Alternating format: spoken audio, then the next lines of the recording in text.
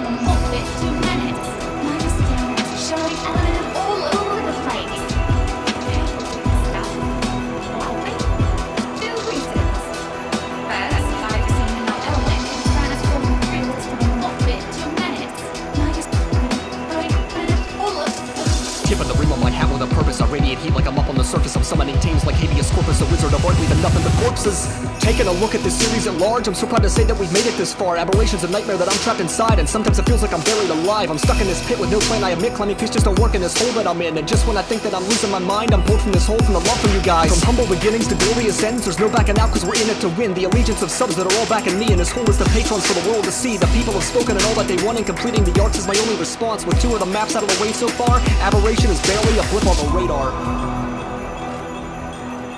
This is where I made myself a god, after all.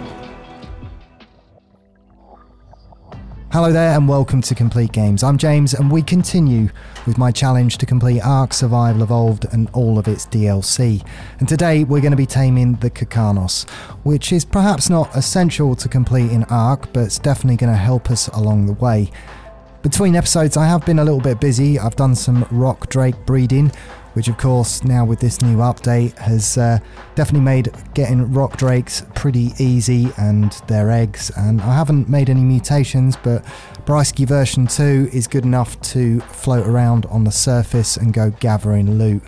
And that's something that I want to talk about actually, all of the loot gathering, because I've had some issues with it. Now of course, along with the rock drake, the snails are now breedable as well, so if you leave these guys on wander, you're going to end up with a mess around your greenhouse, and you do have to spay the creatures.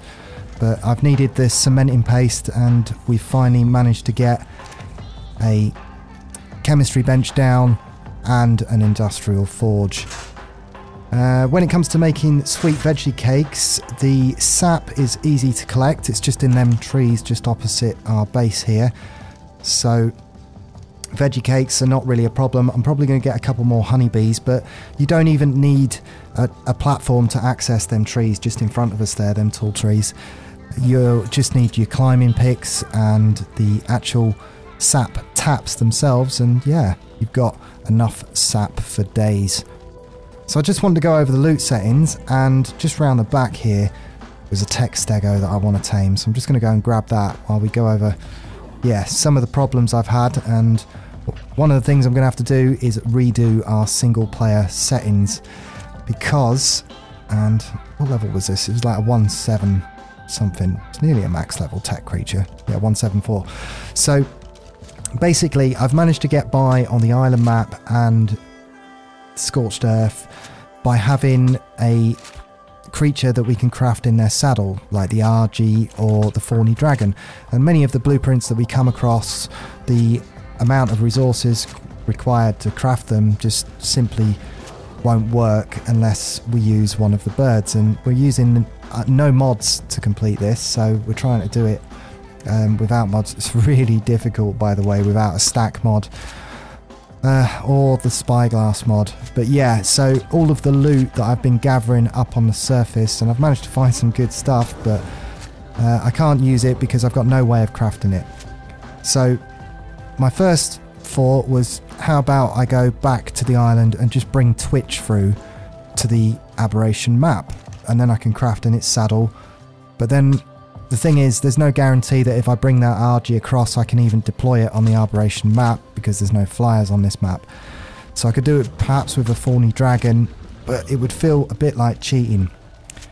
My next option is to make the Tech Fabricator.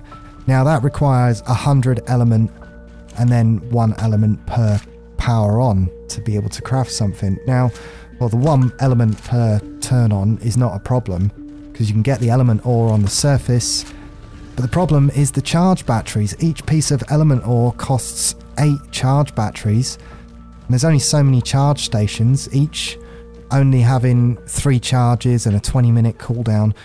Literally, to craft 101 pieces of element, which is what we would need, would take me probably 3 or 4 weeks to do, so I can't do it. So what I've done is I've turned loot settings down to default. We're putting them on at ×1, and apparently you shouldn't have this problem in vanilla settings now that they've upped the amount of leather that you can gather. You shouldn't come across a recipe that you can't craft in the actual smithy, which is defaulted at 75 slots. So we've done that, and I've turned crafting skill up to ×3. So when it comes to crafting any of the saddles, even if we get a really poor saddle, maybe a ramshackle one, perhaps turning it up to ×3 might give us a little bit more of an edge. So yeah, it's been frustrating to say the least, and I've put it down to level 1, and we'll just have to go back up. But yeah, we'll just take it out on this bulb dog here. And the assault rifle, by the way, is the worst weapon in the game by a long shot. It really is pretty poor. So yeah, loot has been a problem, so I've just had to adjust the loot settings, and hopefully when I'm up there gathering next, when we've got 90% evening and 10% day, the next run of loot we get, we can actually craft. And that's the only way I can think around getting around what we're doing. And it looks like I'm going to have to put a new update out for single player settings in 2022. I mean, I only stumbled across this problem playing single player when we got to Aberration eventually, and yeah, so I'll have to talk about it and do a new guide for all of you guys on Xbox and PlayStation who want to be doing this. But it's a simple tweak, I think, and yeah, we're all good now. Hopefully we're all good. Okay, so we're not going to name this one, but hopefully I can grab a few more, and you never know, we might get some good stats. Let's just check them out. And 500% melee damage. That seems a bit suspect to me. I've never had a Textego with that much melee damage on it. I'm going to have to check. I'm going to have to check the settings just to see if anything's been changed, because either we've got really, really lucky there, or something's been changed when I've been messing about. For the time being, I'm just going to stick it away and double check all of that stuff. It would help if I actually had the Awesome Spyglass mod, because then I'd be able to see how many melee damage points got assigned into it. But yeah, that just seems really, really high to me. I'm going to double check that one, guys, just to check nothing's going on, nothing's fishy's going on. But either we got really lucky or something's, I don't know. But we're going to go and grab ourselves a Karkinos, and that's going to make a big difference around the base when it comes to gathering metal. And I was thinking about a few things that we could do with this episode today. Of course, I've got the Baryonyx Armor Girl, and we're ready to go into the underwater labyrinth cave. And I'm pretty confident in Brysky's ability to enter the artifact of the Shadow Caves, which I'm probably going to do on the Rock Drake, and I'm probably going to tame a Megalosaurus in that cave, because to be quite honest with you, the odds of finding a max level Megalosaur out in the open map are, you know, thousands to 1 really. I've seen some good level creatures on Aberration, but I've not seen a decent Megalosaurus level. So I think it's going to be a case of camping out the artifact of the Shadow Cave, building a taming pen in there, and just trying to go for more higher levels in the cave. But when it comes to hunting the Karkinos, well, to be honest with you, there's been plenty of good level Karkinos on this river here. So, in order to encourage decent spawns, you need to kill everything. So, when it comes to Spinos, that includes the fish as well. The amount of fish on a map will affect the spawns of the Spino and everything. The otter, all of it. So, if you're looking for specific creatures, my honest advice is kill everything that you see. And go out of render distance. So I'm just going to go up and down this river, killing until we find some good levels. And living at the base we are here, I have actually seen quite a good levels just from the base area itself. It's another good reason to set up here, is you can just sort of look across the river, look up and down and see what levels are around you without having any trouble. So this one's a level 55, but what I've done is I've just adjusted that taming pen just up in front of us, and when I find something half decent, we'll drag it over there. Okay, so I don't think that took us too long to find a half decent one. That's a 135, and I'm just going to lead it over to our trap. So far this trap's been pretty useful. I've used it to tame a few things, and we're now going to use it to tame the Karkinos. Why not? We'll save resources, and I think more than anything it's going to illustrate a point that perhaps some of the traps that people put up are a little overly complicated, and we've got a bit of a jack of all traps at the back here. So what I've done is just get rid of this raptor here. Is I've just swapped the front doors around for double door frames. Of course the crab can't damage stone, so my theory is it will just drop in here just fine.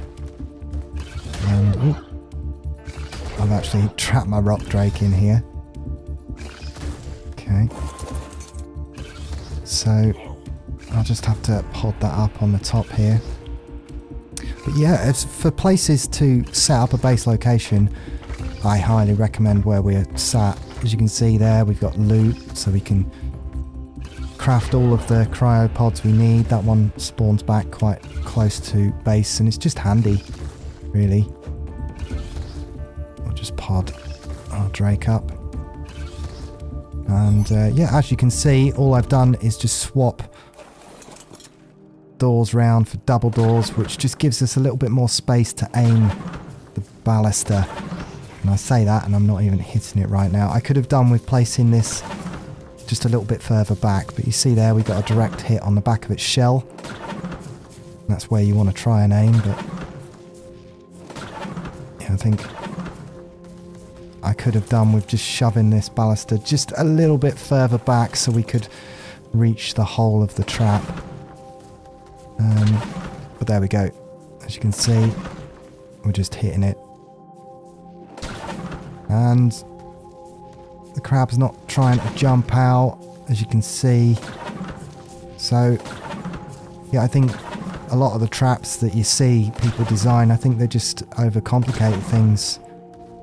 Really, you just need something tall enough, and you want to make sure your ballista's high enough that it's actually just shooting down on the back of its shell, like so. You want to be careful, and it is advisable to have a magnifying glass while you're doing this, because more often than not you're going to kill it. And for some reason it's not trying to attack me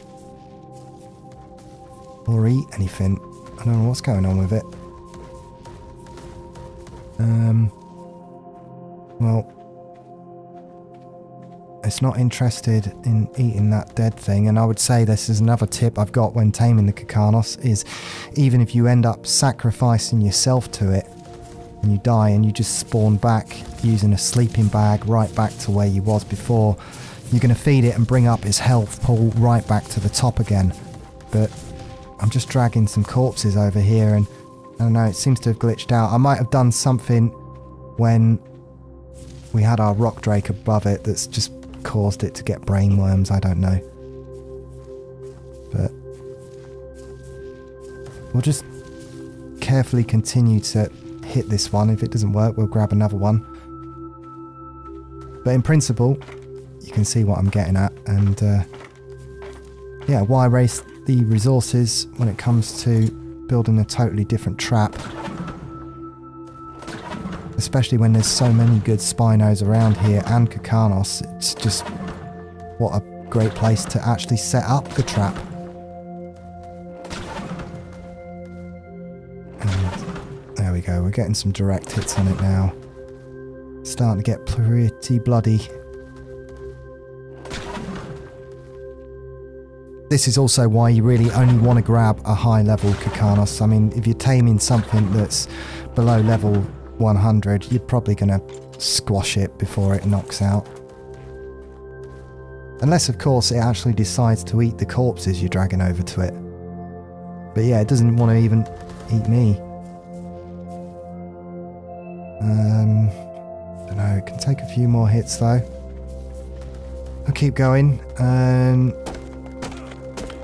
I need to make some more ammunition. Now, you just craft the ammunition in the ballista itself, and as long as you've got metal ingots in there, you're fine. So I thought I'd made up enough ammunition to do this, but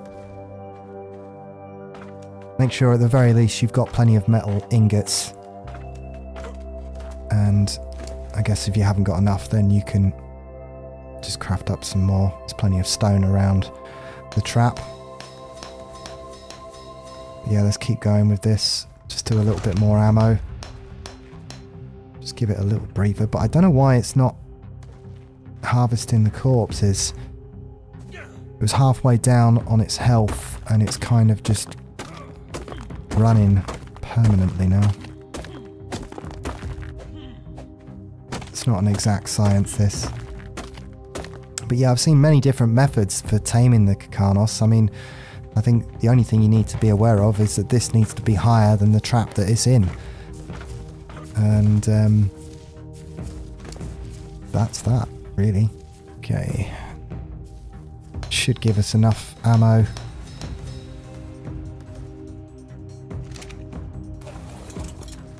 Hopefully. Just try and get on the back of its shell if we can. There we go, there's one.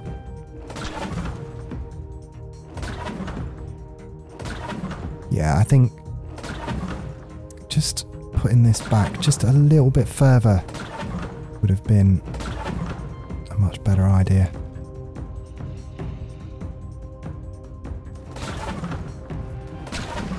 Even taking off them top doors might have actually helped. I did actually build the doors up at the front just a little bit more, just in case it did jump, but... Okay. Well, it's almost knocked out. Maybe 1 or 2 hits away. We might be able to do this. Just give it one more knock. There we go. It's out. So that's pretty much all there is to taming the Karkinos. Got some exceptional kibble, but its preferred kibble is rotten meat. Okay. And remember that as well, if you're out on it as well, stack it up with rotten meat and it will recover its health a lot quicker with rotten meat. But let's just wait for this to tame up. We'll take it out for a spin. And we're back, and I just wanted to show you why the Karkinos is really going to be extremely useful around this base area. And we've gone with the patron naming rights, so Family PvE, thank you very much. You're our Karkinos, and I've just grabbed all of our utility dinos. We've done a little bit of leveling on our Karkinos. Again, do take some rotten meat out on it if you want to be able to heal it quickly. We're just going to go out and just gather some resources. So you can see here, you can basically pick up your utility creatures. And as you can see, our Dodic just swings and gathers all of the stone that we're going to need. And it's got an incredible amount of weight on this. And it just makes things a lot easier. Now, in theory, with the update that came along recently, the Ankylosaurus should be doing exactly the same thing, but it's not. And I don't know if it's a little bit difficult to do or if I'm not doing something right. I've managed to do it with the Argents flying around, but I don't know if it's something to do with the Aberration map that's kind of stopping it at the moment.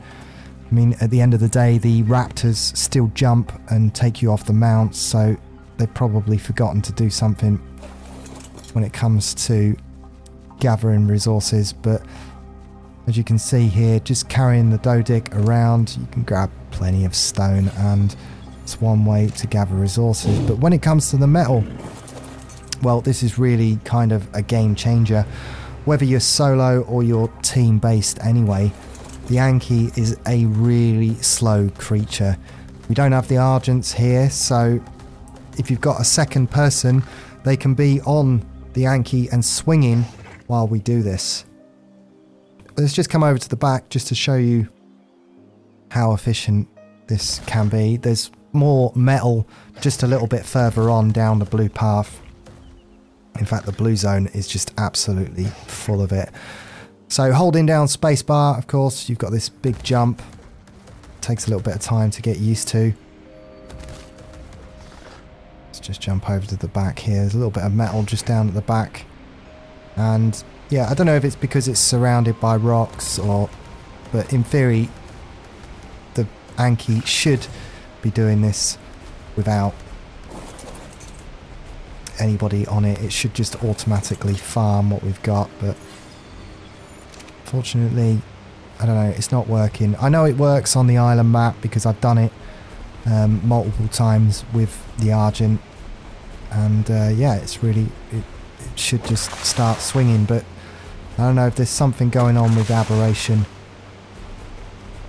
Anyway, we'll keep going until get encumbered. Like I say, there's so much of this blue rock and stuff around. Maybe if I take it down a bit lower around some more concentrated metal, I'll be able to do it. But yeah, here's where our Karkinos comes in handy. Now we can keep on going and we can keep on filling that Anky up until effectively it gets black weighted, which means it's got over 300 stacks in it, and it's just not only over encumbered, but we can then still move with the crab. Now eventually we will get too heavy with the Anky and we won't be able to move, but then we've got the ability to be able to shoot our tames. So I'm just going to try and aim for the back wall over there, and I'd say just about here. I need some practice in it, and look at that, we've basically just flung our Anky and sorry Marky, don't worry, you'll be fine mate, you'll be fine, all the way across our map. And yeah, a little bit more precisely, and we'll just have to aim for our forge. And as you can see, you can just toss a completely full Ankylosaurus. So whether it has over encumbered or not, and it's absolutely full of metal, you could put one in one hand, one in the other, and just toss them in front of you. Excuse me? Just in order to get back to the industrial forge, and you know, before you know what, you'll fill this thing up. That's what she said. Again, if there's a second player and they're on the Anky swinging while you're on the Karkinos, I mean, you've got metal for days, and Aberration is just such an easy place to gather metal. So it's not essential for taming, but as you can see, it really is a pretty cool creature. I mean, not only that as well, if you want to tame something, you can just pick it up in its claw and then you can go around to the front and just shoot, and you've got yourself a utility creature, you've got yourself a mobile taming pen, if you will, because a lot of the smaller creatures now we can just pick up and just tame them. So that about covers the Karkinos. Definitely a really useful utility dinosaur that you should be grabbing at some point if you're on this map. Even if you're just doing it like I am to complete Ark, it's definitely going to make that journey a lot easier when it comes to gathering metal and even taming stuff. But until next time, I'm James from Complete Games, and I'll see you